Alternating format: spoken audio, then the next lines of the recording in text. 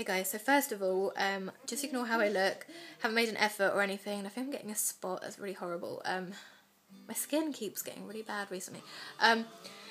Anyway, yeah, just ignore how I look. I did exercise earlier, and I still need to have a bath and everything, which is always a challenge when you have young children, but anyway, so just ignore how I look, basically. I just wanted to quickly make my day one video on the Insanity workout, which most people have probably heard of. Insanity challenge, like the 60-day challenge.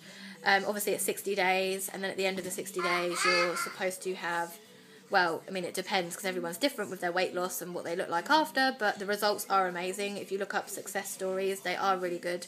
It's probably the best program I've seen as far as exercise goes. I haven't obviously done it before, but you start off with the fit test, which is day one, which you do the fit test every 2 weeks.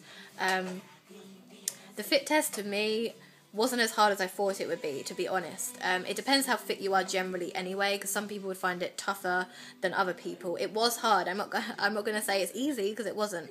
And it was hard, but not as hard as I pictured it being. Obviously that's just a fit test. That's not the actual, anything else. That's just a fit test. And some people are complaining they're dying just from the warm-up, which I wasn't. Personally, I found the warm-up fine.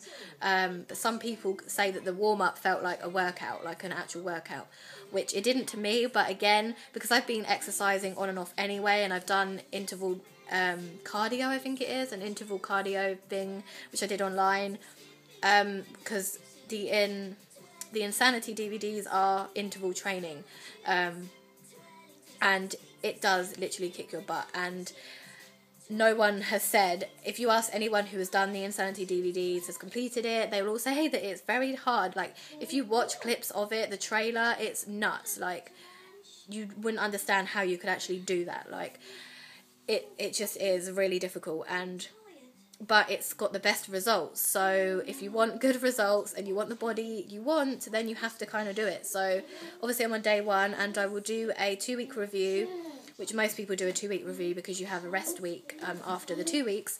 So before going into month 2, because it's obviously 8 weeks, the program. So yeah, and obviously the most important thing which you should do when doing the any sort of exercise program, just like the 30-day shred, you need to take before and after pictures, obviously. I haven't taken my pictures yet, I will do that. And then take pictures again with the Insanity DVD, the program. I will be taking pictures again at the 4-week mark, once I've completed month 1, and then after month 2 I would take another picture. Some people like to wait till 60 days, others don't, they wait till 30 days. It's up to you, but I wouldn't do it more often than that because the results won't look as good. You kind of want the results to look really good, obviously, and if you wait at least 4 weeks, then you will see good results. And most people say that the weight loss you notice after you hit the 14-day mark. So thank you. It's a bit of chocolate on the floor. Yuck. Yeah, yuck. Anyway, so the weight loss, I tend to weigh myself once a week as it is, so I'll just carry on doing that. But with the Insanity program, I think most people that I've read who have done it and completed it, or YouTube videos of people completed it, have said that you notice the most amount of weight loss, or you notice a considerable amount after the 2-week mark. So yeah, I don't know what my measurements are because I have done that, but I don't know because it's on my phone and I'm currently filming on my phone. So I'll just tell you that in the 2-week review, and I'll just go over what my measurements were. But I'm not going to measure myself until the 60-day mark, obviously. You shouldn't measure yourself too often because it's a lot more it takes a lot longer to lose the inches off areas of your body than it does to lose weight. So for me, I want to lose a stone, and my current weight is around 134. I haven't weighed myself for a while. I think about a week ago I did, I'm not sure. I'm going to weigh myself on Friday, because that's generally when I weigh myself, it's a Friday. So I'll weigh myself Friday. I'll just say that my starting weight is £134 because that is what I knew my last time I weighed myself was £134. So I'm just going by that as my starting weight. And then when I weigh myself, I will do it every Friday. So, yeah. But like I said, I want to lose about a stone. So I get to my pre-pregnancy weight before I had Kai.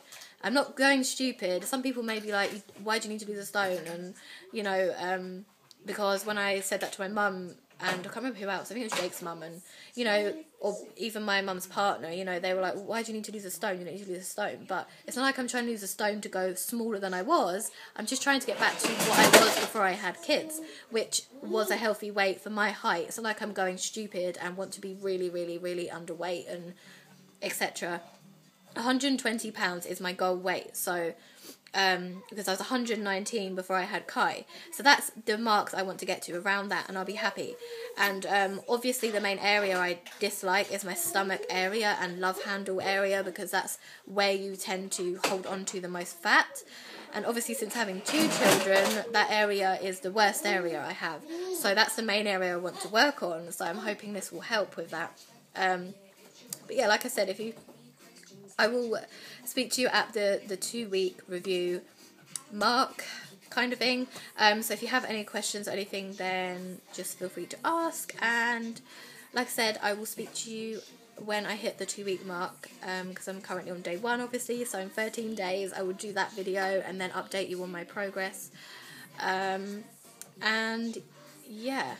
That's pretty much all I have to say. It's not really a lot to talk about because I've only just started it. So, but I know it's going to be tough, and you just have to kind of... And I'm just trying to find ways of staying motivated, because I'm not very good at staying motivated, but I've joined loads of fitness people on Instagram as well, which helps to keep you motivated. You just need to find something to really motivate you. Maybe it's like something you want to fit into, like a pair of jeans or a dress, or... I don't know, you have a special occasion coming up, which I don't, so that's a bit more difficult. If I had something to look forward to in like a few months' time, then it may make me stick at it longer, if that makes sense, like actually stick at it. But I don't have anything planned, so the only thing that's making me stay motivated is obviously the end result and the fact that it's summer. So I need to get in shape for summer, basically, and yeah, so that's it, I think. Anyway, I'm just rambling. So yeah, I will speak to you in 2 weeks, just less than 2 weeks' time. So yeah, bye.